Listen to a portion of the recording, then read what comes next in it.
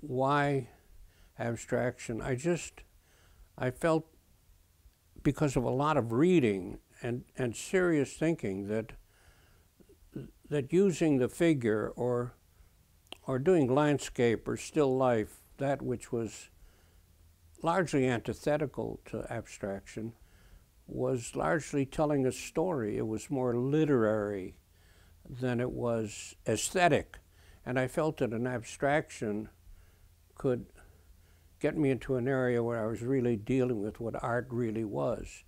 Aside from the fact that I really believed that it was a kind of a exploration that was psychological, that was trying to develop a authenticity and an honesty and an identity. And I don't think I could achieve an identity in doing the figurative, a portrait, for example, as I could in abstraction. The changes I made were slowly incremental, and that, of course, is a reflection of, my personality,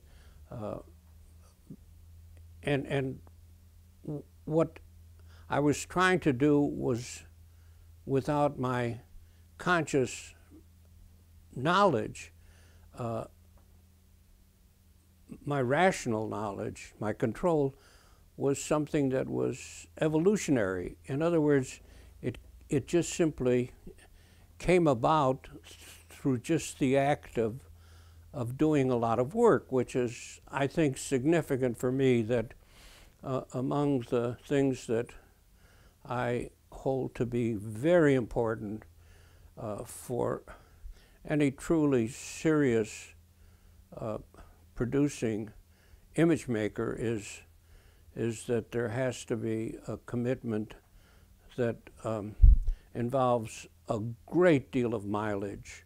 I think a lot of what I do, what is reflected in my work, is loaded with doubt and failure and just something that that is uncertain. I don't know what's going to come up next.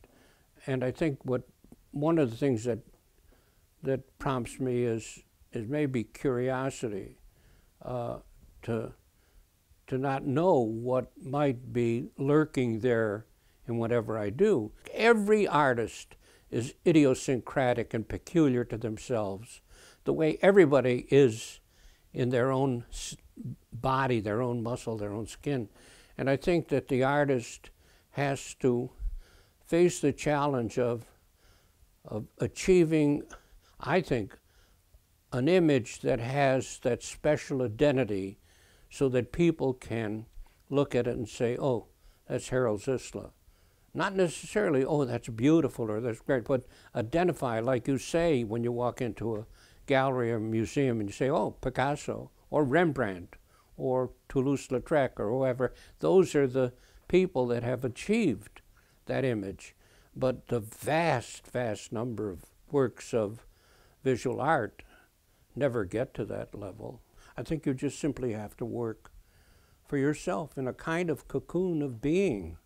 I'm not smug about it, and I really